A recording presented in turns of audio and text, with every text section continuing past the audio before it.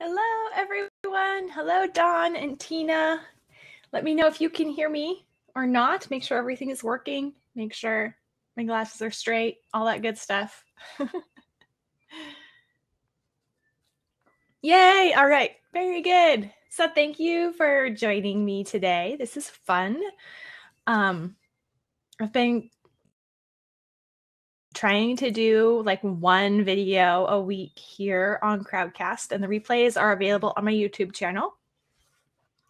So today I wanted to show you my alarms because I didn't even know that the alarms on a phone or a tablet could do this. And so I was pretty excited when I saw that not only could I set an alarm to start, but I could set the alarm to actually play a song on the phone or on the tablet. And I'm pretty sure that this is something that any device can do. Mine are Apple, but I'm pretty sure, I should have Googled it beforehand, but I'm pretty sure that they all do this. And this is just the default app. This is not a special app. This is a clock default app. So yeah, that's what I thought. Good to confirm. Thank you, Tina. Because I think that Dawn, Lady Dusk, does this also. So I've used alarms and timers as kind of prompts because to help me remember when to start something or to give that little extra nudge to do the routine, but not to the extent that some people have, including my friend Dawn Garrett. And when I met her in person, I saw her list of alarms. I was like, whoa. And I did actually try something like that at one point years ago, and I didn't like it. And so I just kind of wrote it off. But I am doing it again this year. And where I have alarms for most of the transitions in our day.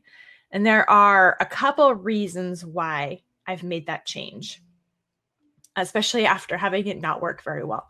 One of the reasons why I don't think it worked well the first time I tried it was that I didn't buffer in any margin time or that time to gather things to go, or it was too much. So, like where you budget for the snooze and then end up snoozing the snooze happens. And then I also, because things were then not at quite the right time, I didn't have my stuff together, so I didn't do it. Hey, we're talking about you. Saying you were the inspiration. Oh, you can see my Kleenex here. I don't have any pockets today, so that's where my Kleenex went. Nice. All the alarms. You inspired me, so I have way more alarms this year. Now, I've tried it before, and it didn't work because I don't think that I needed to stick to the times that I chose for an alarm at the time where I was trying it as I do now. So there are different seasons of life, and it did not work for me in the season where I was trying it out. And then, so I wrote it off as a strategy that doesn't work, period, end of story. And that was not an alarm. That was a notification. The difference now is that I have more students, more things going on, more appointments, things that actually, it matters what time they happen. And so I think now is the time to try it. Big kids, it's different. It's different managing multiple people who are supposed to be learning self-management. So you have to kind of get them started, let them loose, and make sure that you touch base with them again. And also, they're off doing their own thing, but there are times where they all have to gather. And you don't want to be, or I think we all don't want to be the nagging mom who's like going around calling everyone and saying, no, really, Or, it's kind of like at church or whatever, when the kids say, "Can we go home now?" And you're like, yeah, 1 minute. And then you start another conversation. Maybe it's not the kids, maybe it's your husband. There's usually someone in the family that's like, "Can we go home?" You're like, "Oh, sure." But then, you start another conversation and it's 10, 15, 20 minutes later. So yes, it's life is just different when the majority of children in your household require you for everything that they need, including using the bathroom and everything. Is different. And timers, good. Can you close the door again? Timers don't work for that because you can't put those kind of things on a timer. You can't put dirty diapers on the timer or whatever, and you have to deal with them when they occur. So the more, when the younger kids outweigh the older kids, you really have to do a go with the flow. And last time I tried all the alarms and timers, I had more younger kids than older kids, and it didn't work. So I thought, schedules with times don't work for families. I was like, no, schedules with times don't work when you're managing mostly younger kids who need you at their side, and you have to just kind of be that popcorn popping around. You just have to be kind of all aware and doing what needs to be done and responding to emergencies. And when it's more bigger kids than younger kids, it's different because you have to keep tabs on what they're doing without necessarily knowing exactly what they're doing or having any say about the order that they're doing the work. Especially when you have times where people do need to get together, because those transition times or the times where, people could be totally scattered, but they need to come together for morning time, for any kind of lesson time or reading time, maybe even meal times, EHAP time. EHAP is our afternoon picking up time. We need to find a way to not be the nagging mom that's just going around yelling and not being listened to, because the kids probably know that they actually have 5 or 10 minutes before you're starting, and so they don't want to, but you're trying to get everything together and it feels like craziness, right?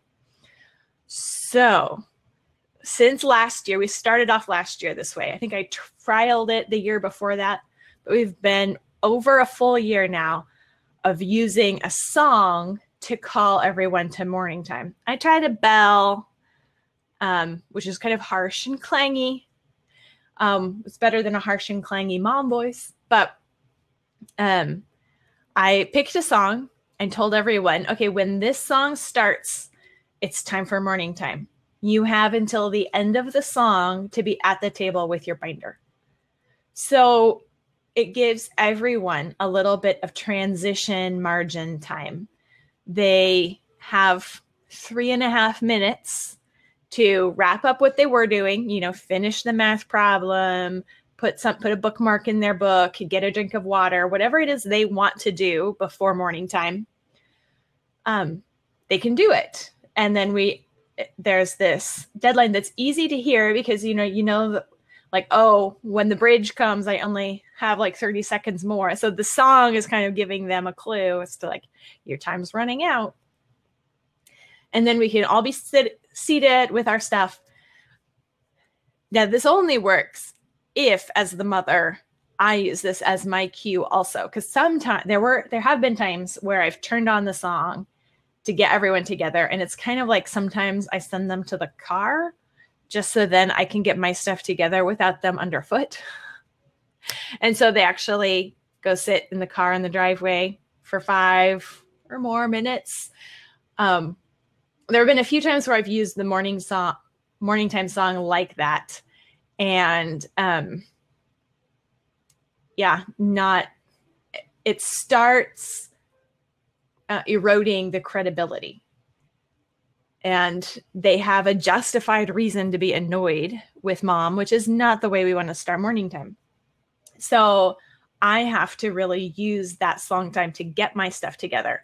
and not things like, okay, so I'm going to start this and then I'm going to start a little and start like, I'm going to do all these things before morning time.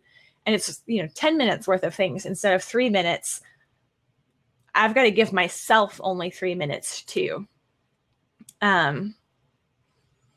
So yeah, and it's one of those things where your family dynamics, you're going to have to do some trial and error to figure out what will work. Consistency is credibility. That's the truth. And it's also modeling, right? We have to model what we expect. So if we can't pull our stuff together to show up at the table, or we aren't prioritizing being at the table, then they aren't going to either. So that's the caveat. It's only going to work if you make it work for yourself also. Yeah, it's really interesting. We haven't had a consequence for being late. The only person that I've had an issue with being late is the youngest, who's 4. And so this was when she was 3. I think one time this year, she also had an issue where it was, we just started without her, and then she came down crying because we started without her. And so we would, if we needed a consequence, we would. So far, we started off, and I just said, that's what it means. There were a few times where I had to, the song was wrapping up, I didn't see someone, and I did go find them, like, get to the table.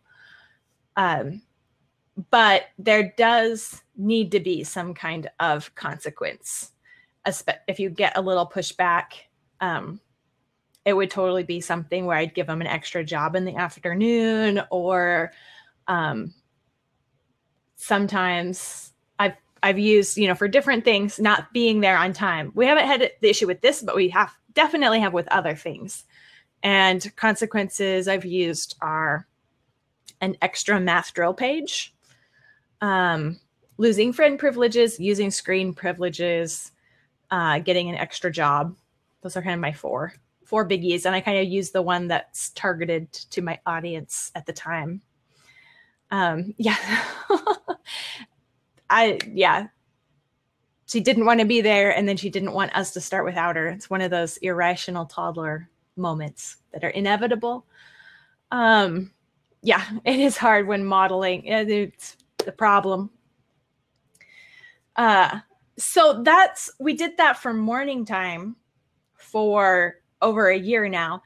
And I think it was just seeing Dawn's alarms that I realized, wait a sec, I can use that for the other things that we need to do also, like EHAP.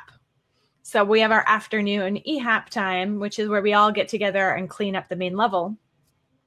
And on modeling, I had one of my sons remind me this summer that I had written that EHAP was mom with the kids, and that's not what I was doing. And so I've had to repent and join in and model the EHAPing again and be really on top of consistency and keeping my word and all that. So we're back on EHAP all together and not me sending them off, and we're using a song. So we had an EHAP song that I turned on after we were all gathered together and starting. That's one of the first things I would do. But I rang a bell to get everyone all together, or it pretty much rang a bell. And wait a sec, what if, and part of the problem with that is then if I have to do it, it's something I put off starting.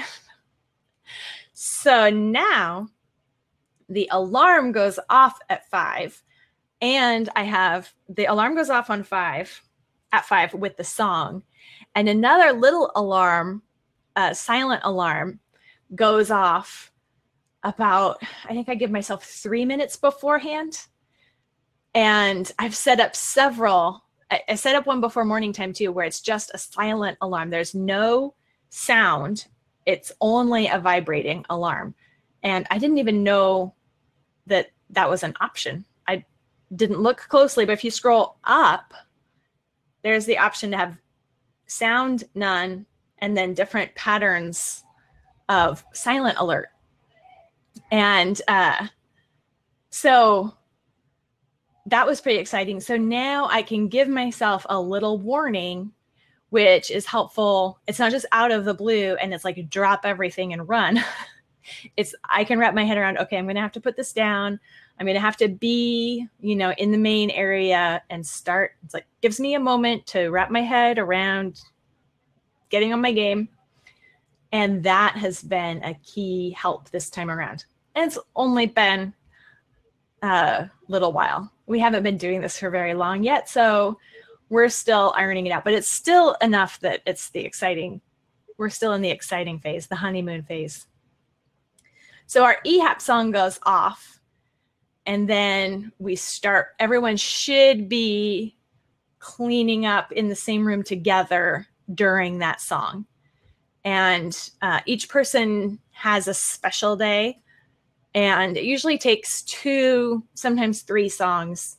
So whoever's day it is gets to pick the song after the song that calls us all together, which is easy winners. A little ragtime to call us all. Yeah, setting more alarms made it helpful. And also where the song plays, instead of a signal noise, it also has helped make myself and everyone else a lot more not resentful of it. It's not like a blaring alarm or an annoying noise that you're like, oh. It's like, oh, fun, music.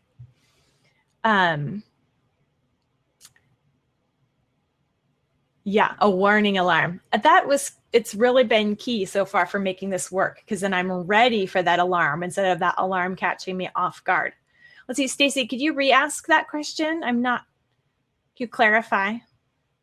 Oh, we don't sing along. No, the song choice is just for deadline, for getting everyone together, but giving them also a little bit of space to wrap up what they were doing and get there. It's not like when I ring the bell, it means drop everything and come right away. The song is, a 3-minute, 2-minute, 3-minute bell where you have to be here before it's over. So, and it sets the tone, it's more upbeat, it helps the mood. So, it kind of is doing double duty there. They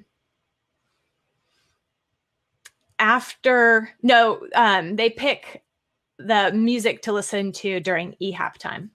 So after the morning time song, we're just all around the table and we start. But for EHAP, we have music going the whole time we're EHAPing. So there's now the first song, which calls us all to get started. And then whoever's day it is gets to pick what the song that plays next. Yeah. Well, so we're talking about different times of the day. It's different. And the EHAP time is the same as morning chore time. I set an alarm that lets everyone know breakfast is closed.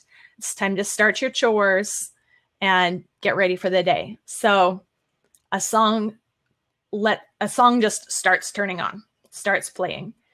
And so instead of me going around and saying, you really need to get started on your stuff, or you're not going to have time, or you're not going to be done, or because there is you get an extra practice job after lunch if you didn't have your morning things done before morning time. So that's why they need to have their things done in their mind. And so the song alerts them to the fact, like, this is where you need to get started now. And one of my ways that I've done, composer study, it's like cheater composer study, is that we listen to classical music during our chore time. That's the listening time for classical music. And so the person whose day it is gets to pick from my classical playlist. So I have a playlist that's set aside that has classical options. And each day the person gets to choose which composer. So for a while, we did like one composer for a whole term, and I was turning it on. Now they get to turn on the music and choose, each person chooses a composer. So that's kind of fun because they've developed favorite composers that they are choosing. So that's been a fun thing to watch. Yeah. So the song that starts playing is Mars, Bringer of War. And I needed to find the one that I wanted, but I couldn't find it, was Flight of the Valkyries. That's the one I wanted. But it's a classical song, but still kind of upbeat and funny or fun. And that's about the level of fun that I do. I'm not a fun mom. But then once that goes silent, the person whose day it is all eager beaver to come over and pick what's next. And then we're rolling on our chore time. And it's a clear signal on what time of day it is in case people haven't been looking at the clock. So I've been really happy about how much that's helped us now that we're managing multiple independent children. And they are all doing their own thing a lot of the day, but there are still times where we have to come together or get things started. Mars is Holst, but Ride of the Valkyries is Wagner.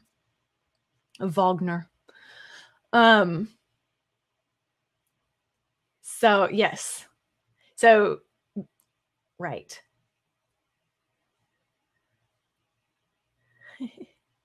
Debating about adding music in my day. That's interesting. So it's been helpful that the song that instead of being responsible myself to turn the song on, now it just is going to come on.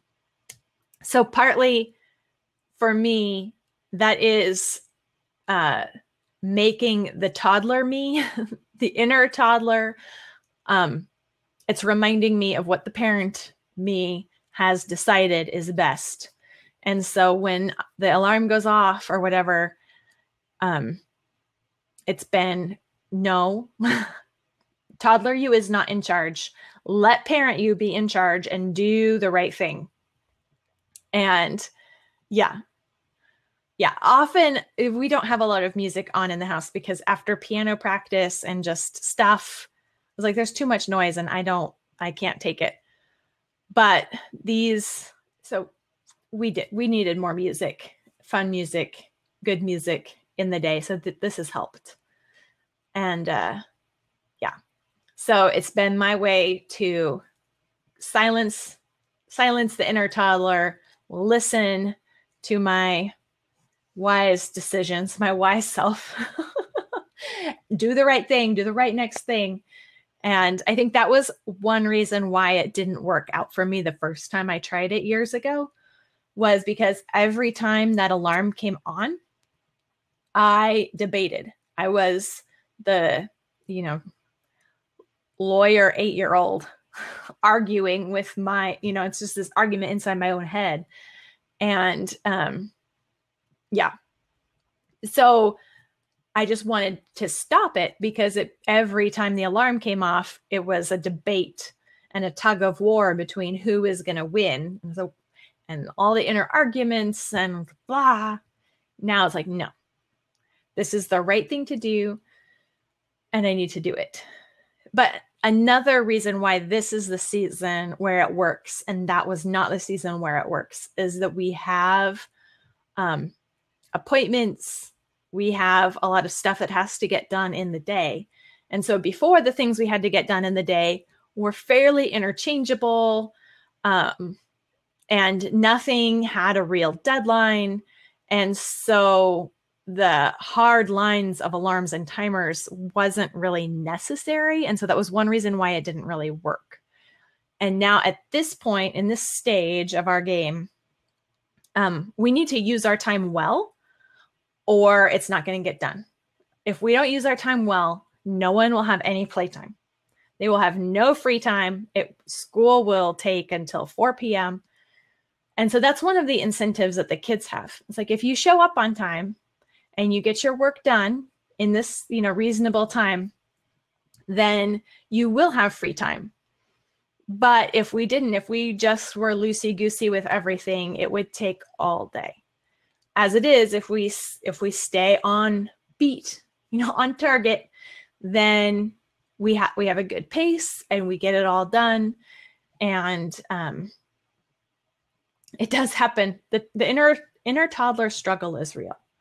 And so, sometimes we need that sympathy too with our kids and realize, yeah, I do that too. You're doing it out loud to me, but I do it inside to me. And that's one reason why I'm tired of it.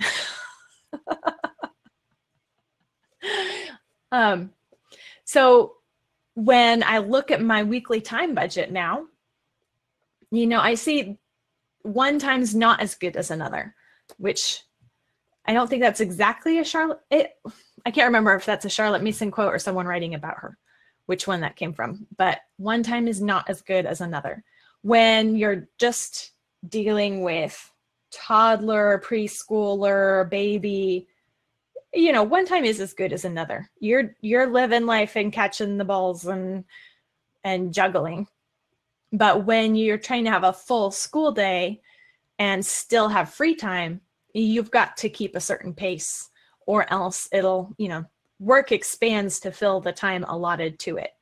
None of us, we have enough to do and enough older kids now that no one wants school to go all day. So this is how we make sure that doesn't happen. My older kids' extra class still hasn't started. So they have some new schoolwork that will come, that will be added in. But right now, I'd say that their average, my high schoolers' average is 3.5 to 4 hours a day of schoolwork. And I can't remember whether or not that counts as piano. And then the 7th grader is 3-ish hours a day for 5 days a week. I think that's about how it averages out. So, but that was really, really difficult when my oldest moved into 7th grade and we kind of had more of that, upper school, like this is your work, and it's kind of kicked up a notch. It was a really hard transition. And thankfully we went through it with the oldest, and the second has kind of picked up a few things. So it's not been quite the struggle with subsequent children as it was with the oldest. It was just a transition year. And, sometimes those are legitimately hard and you have to push through and practice and make it through. So, yes. Whew. Now I think that even high schoolers should have plenty of free time.